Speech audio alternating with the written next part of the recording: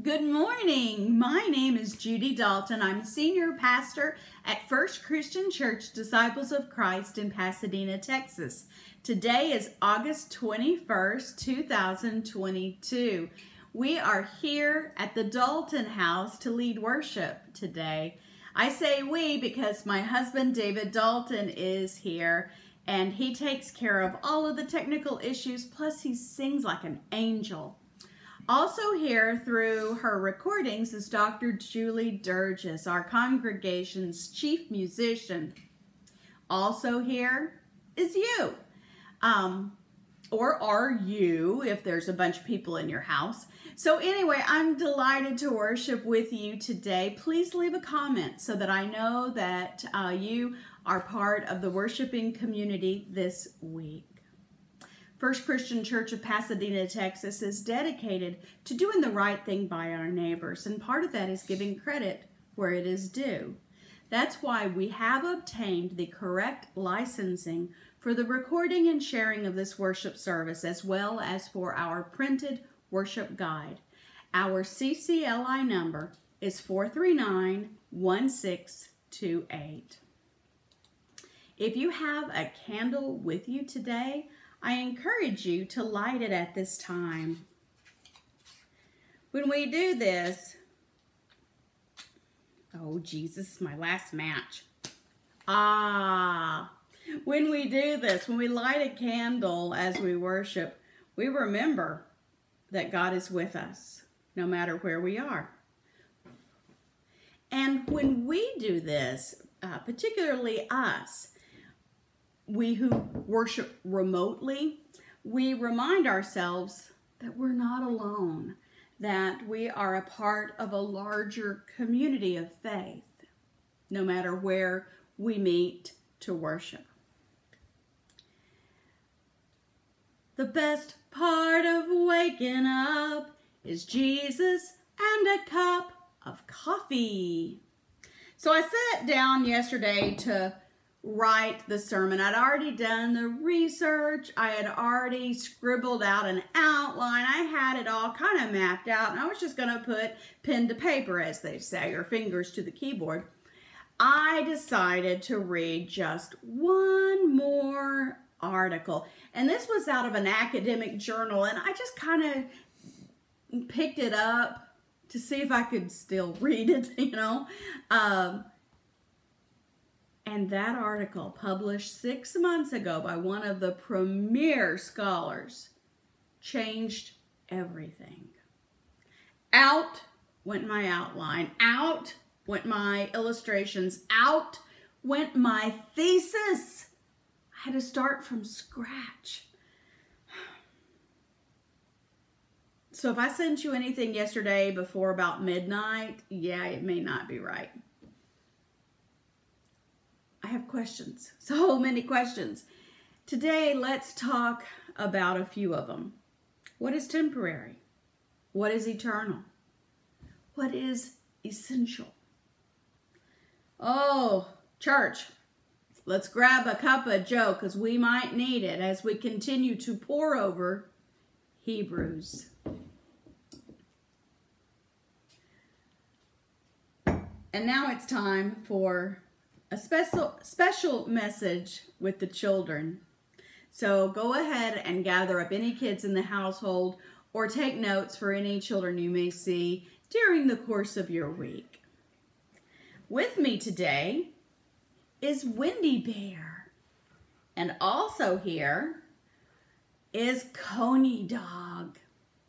Well, it's been rainy here, so we've been cooped up inside the house for days and days. We've all got a little extra energy we need to use, and we just can't go outside and play like we want to. Wendy Bear and Coney Dog got a little testy yesterday afternoon. I could hear them in the other room, and they were arguing, pitching a fit. Finally, I intervened. I said, "Tell me what's going on." Well, Wendy Bear explained that they were debating what's the strongest. Okay, well, that's kind of interesting. I suggested that we turn the fight into a friendly conversation. In fact, I took it outside. We had a little break in the rain, so we decided to take a little walk around the block while we talked. And we talked, and we wondered, and we questioned, and we thought. What do you think, children? What is stronger, a bird or a lizard? Well, I don't know. I guess it would depend on what's going on. What do you think is stronger, children? A mountain or a river? I have an idea on that one. What do you think is stronger, children? Fear or love? Well, this one I know for sure. Love. Love is stronger. Love, especially God's love, is strongest of all. God loves you so much that there is extra love left over for you to share with others. Let's live God's love. And that means we talk to God. We call that prayer. That means we listen to God. That means we take care of others, like our pets, our brothers and sisters, our family, our neighbors, and ourselves. Let's live God's love. Okay, it's time to pray, and you can repeat after me. Dear God, thank you for this day. Thank you for this day. Thank you for our families. Thank you for our family. Thank you for the church. Thank you for the church. Thank you for loving us. Thank you for loving us so much that there's extra love left over. That there's extra love left over. Help us to live your love. Help us to live your love. We love you, God. We love you, God. Amen. Amen. All right. Our first song today is called We Are Standing on Holy Ground. We'll sing it through twice.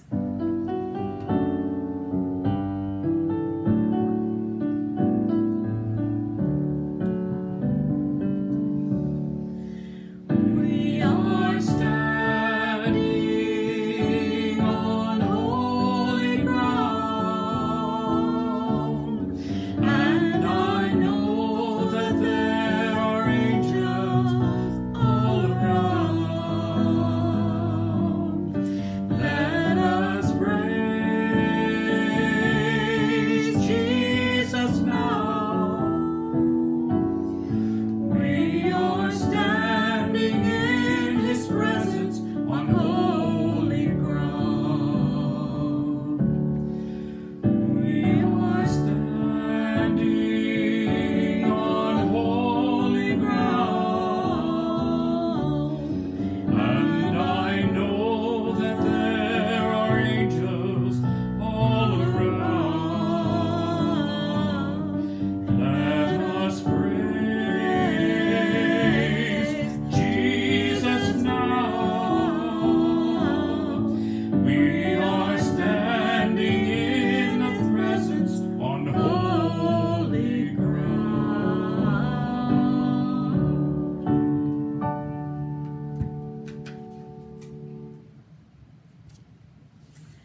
Our scripture reading today comes from the book of Hebrews. Get it? My coffee cup says Hebrews. We're in chapter 12, starting at verse 18, and we'll go through 29. The reading starts by talking about Mount Sinai. That's where Moses and the people in the wilderness were encamped. They were encamped at the foot of it when Moses brought down God's 10 Commandments. Okay, so we have a little background. Hebrews 18 through 29. You have not come to something that can be touched, a blazing fire, and darkness and gloom and a tempest, and the sound of a trumpet, and a voice whose words made the hearers beg not that another word not be spoken to them, for they could not endure the order that was given. If even an animal touches the mountain, it shall be stoned to death. Indeed, so terrifying was the sight that Moses said, I tremble with fear. But you have come to Mount Zion, and to the city of the living God, the heavenly Jerusalem, and to innumerable angels in festal gathering, and to the assembly of the firstborn who are enrolled in heaven, and to God, the judge of all, and to the spirits of the righteous made perfect, and to Jesus, the mediator of a new covenant, and to the sprinkled blood that speaks a better word than the blood of Abel. See that you do not refuse the one who is speaking. For if they did not escape when they refused the one who warned them on earth, how much less will we escape if we reject the one who warns from heaven? At that time his voice shook the earth. But now he has promised, yet once more I will shake not only the earth, but also the heavens. This phrase, yet once more, indicates the removal of what is shaken, that is, created things, so that what cannot be shaken may remain. Therefore, since we are receiving a kingdom that cannot be shaken, let us give thanks, by which we offer to God an acceptable worship with reverence and awe. For indeed, God is a consuming fire.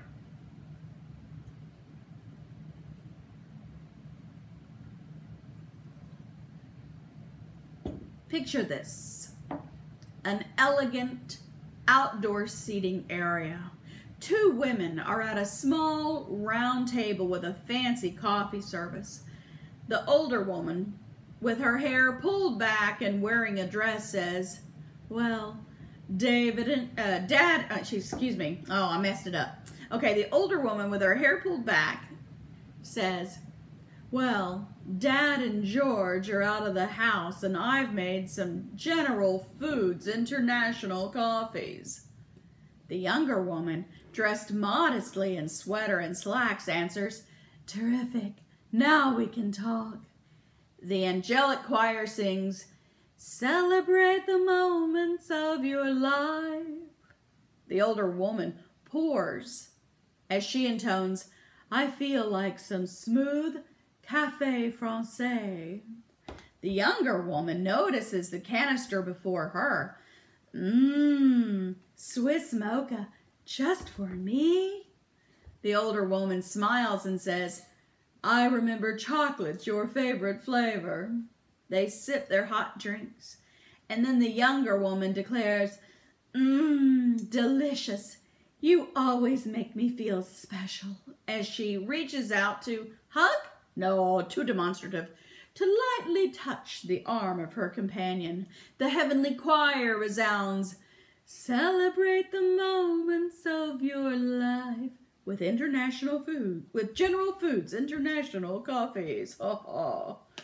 Okay, well, I kind of botched it, but that's the actual transcript from a television commercial that ran in 1980 as a part of a larger multimedia ad campaign. General Foods International coffees were mixes made of sugar, powdered milk, flavorings, and instant coffee. This is instant coffee. Not so grand, but at the time, they seemed like the height of sophistication. Celebrate the moments of your life. We're studying the final chapters of Hebrews this month, which sum up the most important teachings for a life of faith. Today's scripture passage is a particularly difficult one, so I'm delighted to explore it with you. As the woman from the commercial exclaimed, terrific, now we can talk. So let's pore over today's reading and celebrate the moments of our life. Okay, the book of Hebrews is steeped, I tell you, like a tea bag, in Old Testament scripture, apocryphal writings, and Christian epistles. There are over 20 allusions and direct references in today's passage alone. Hebrews is also steeped in supersessionism. This is the idea that the church has replaced Israel as God's favorite, as God's favored body of people, that Christianity is better than Judaism, which came before it. Now, I'm here to tell you a lot of violence has come from this concept. Christians have tried throughout the millennia to force their beliefs on people by beating them, by torturing them, and sometimes even by murdering them in the name of converting them. Many pastors today shy away from anything reeking of supersessionism. And many pastors will try to soften or even sanitize the scriptures that speak of Christianity's superiority so as not to continue the historic abuse. Jewish New Testament scholar, now that you heard me correct, she's a Jew and a New Testament scholar. Jewish New Testament scholar Amy Jill Levine suggests, however, that we can determine ways of believing our religion is the best that are less harmful and perhaps even helpful. For example, we might use this belief to explain to one another why our tradition matters. We might use it to teach insiders or to explore writings from other faiths in a respectful manner. Amy Jill Levine says, it is better to admit and address supersessionism in the Bible and in church history rather than to debate it or deny it. Okay. It's there. What do we do now? Where is the good news? When we sift through all that is shakable, we can see that today's scripture is about comparing what is temporal with what is transcendent, what is unsteady with what is unshakable. There are two mountains in today's passage. Mount Sinai is where we are at the beginning of our passage today. Mount Sinai was where Moses helped God to reveal the 10 Commandments. The other mountain in today's passage is Mount Zion. Mount Zion is another name for heaven. Hebrews tells us that we have come to this Mount Zion. Not that we will come, but we have come. In other words, this is already our reality. If only we have the faith to see it. Well then, that is good news. The kingdom of God is already here. Sort of. Not yet. And already. Hebrews is quite clear that the God of Sinai is very much the God of Zion. Mount Sinai is a part of creation, which means it is good. Remember, God created in Genesis and said, this is good. Mount Sinai is not bad. It's just temporary. It's shakeable. It's changeable. A river can change it. So can other things. Did you know that, speaking of changeable landscapes, back in 2018, a volcano in Hawaii erupted, the Kilauea volcano. And this eruption was the biggest one in a long time. And it not only collapsed the summit of Volcano Kilauea, but it also added an astounding 875 acres of new land to the island. The big island, the island called Hawaii, is now larger than it was, like 4 years ago, 5 years ago. That's amazing.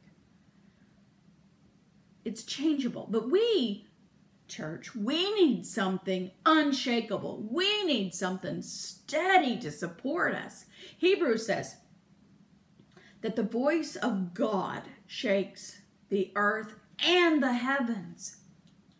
That's the kind of power that prompted Annie Dillard to write this. She wrote, "It is madness to wear ladies' straw hats and velvet hats to church. We should all be wearing crash helmets. Ushers should issue life preservers and signal flares. They should lash us to our pews." Jasper Peters summarizes. He says, the true focus of this passage is on the uplifting of that which is unshakable. And that, my brothers and sisters, is nothing less than the kingdom of God.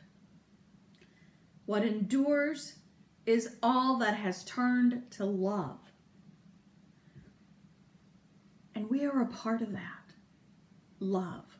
We are a part of the kingdom of God. In fact, we work with God to make the kingdom of God a reality right here, right now. So what we do matters, church. See God's love in action. Celebrate the moments of your life. Last May, here's an example. Last May, David and I went on a long trip, and we started by going up to Fort Worth, and we found ourselves at Central Christian Church in Fort Worth, Texas. There we were, minding our own business. I only went to please my dad. That's where he worships. Suddenly, there we were in worship, and the congregation began to sing Daddy's favorite hymn of all time. I reached over and held his hand as we sniffled and sang together. It was a holy moment. It was a glimpse of the glory of God. I bet you've had those times too. Jill Duffield urges us to recognize these experiences as real, unmediated access to God. She continues, she writes, "You know better. You know Jesus. Do better." Well, I'm here to tell you, church, it starts here and it grows out there. Here we worship, which is to say we offer divine service to the Lord. We give this time, we give our attention to God in liturgy, which literally means the work of the people. And then we continue the work throughout the week. We continue our awareness of the presence of God throughout our days at work, at school, in the marketplace, in our homes. And then every day will be a special day to celebrate the moments of our life. And may God help us to keep learning and changing as we cling to that which is unshakable, the very love of God. Amen.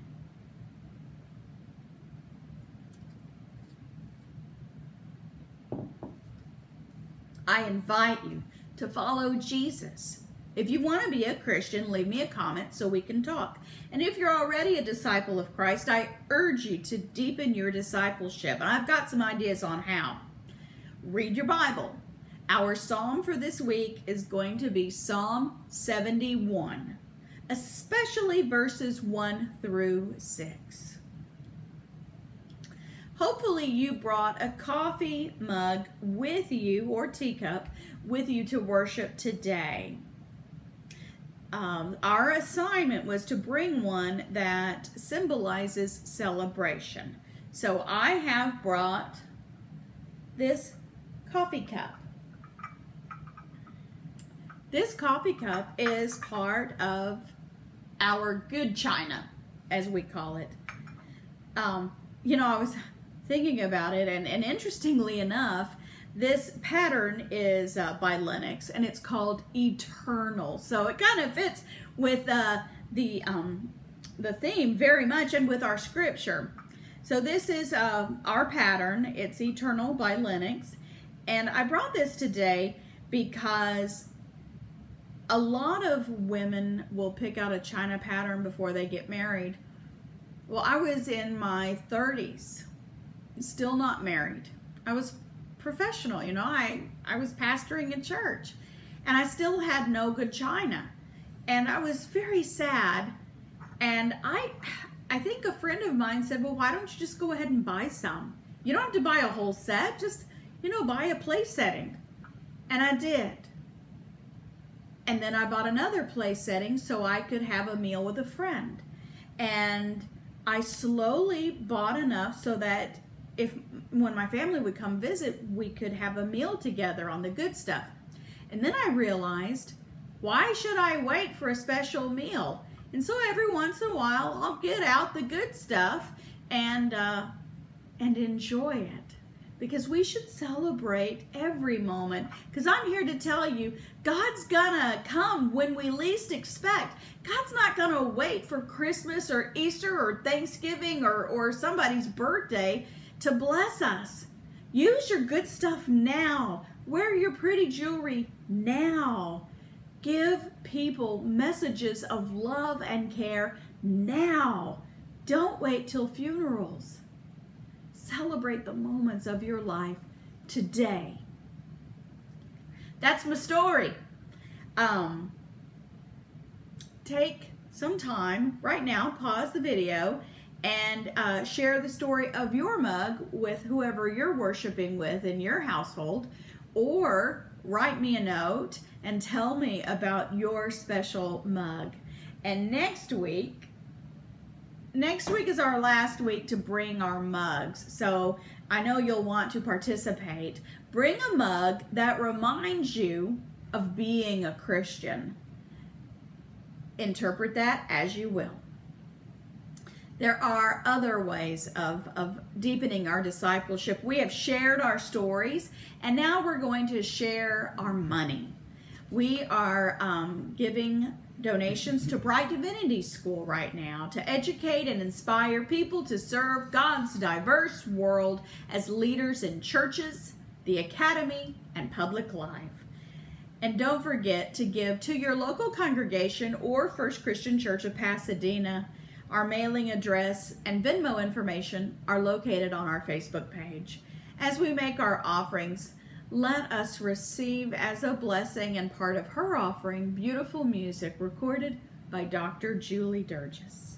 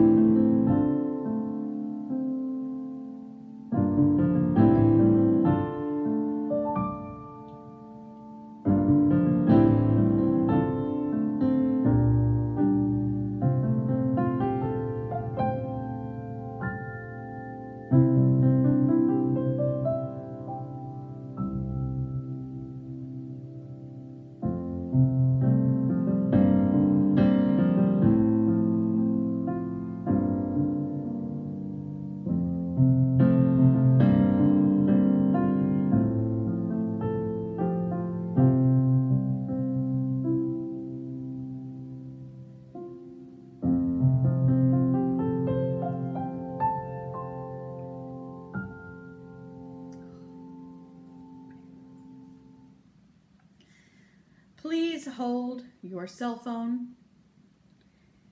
or your check.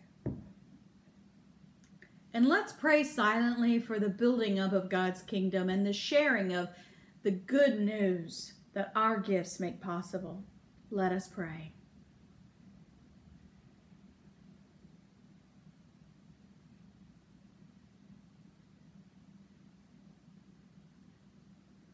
Amen.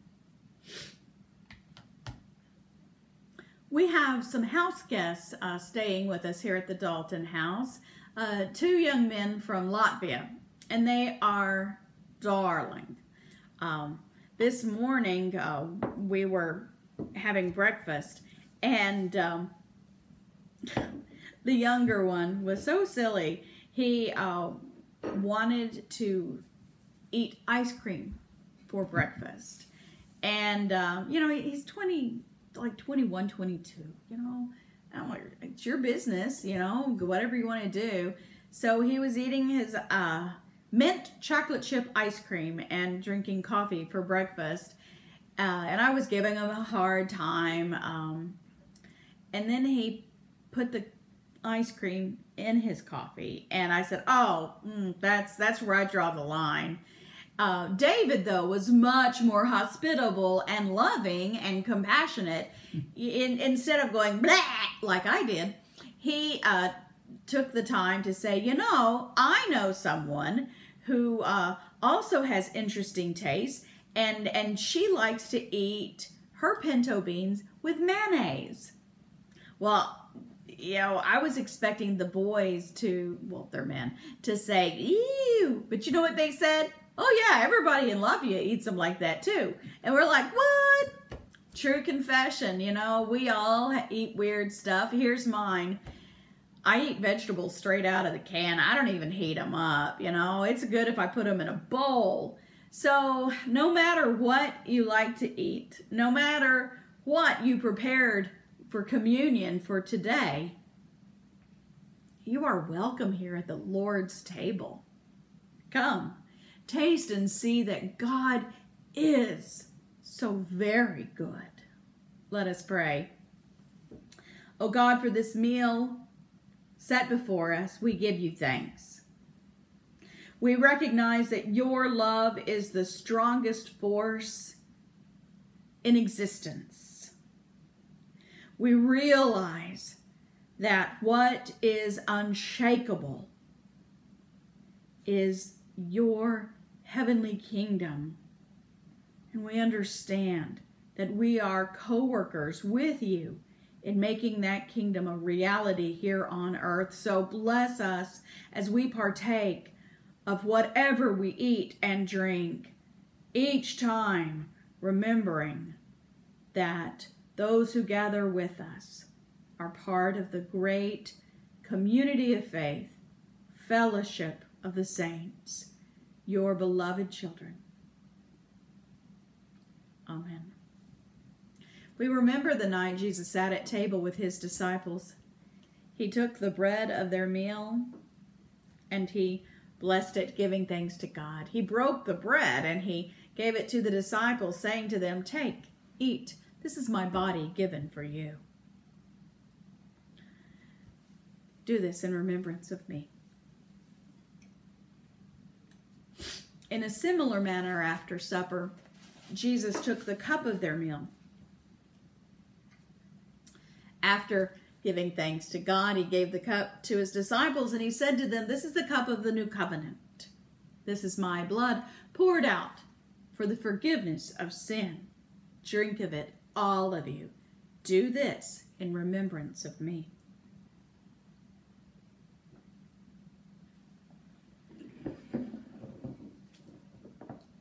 I invite you to join me as we pray the way Jesus taught us. Our Father, which art in heaven, hallowed be thy name. Thy kingdom come, thy will be done on earth as it is in heaven. Give us this day our daily bread, and forgive us our debts as we forgive our debtors. Lead us not into temptation, but deliver us from evil. For thine is the kingdom, and the power, and the glory forever. Amen. Our last song today is called Just As I Am. Let me turn that down. There we go.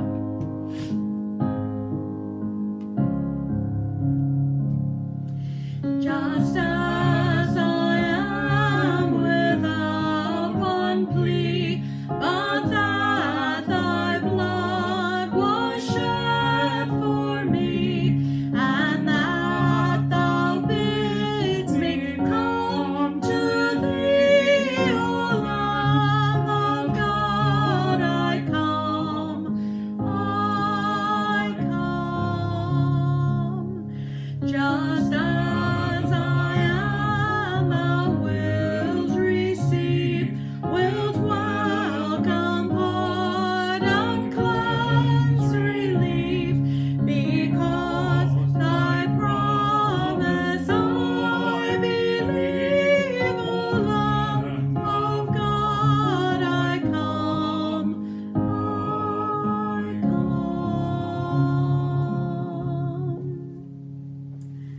So now, as we leave this special time together, let us go in peace to live God's love so that our worship will continue everywhere. And that's good to the last drop.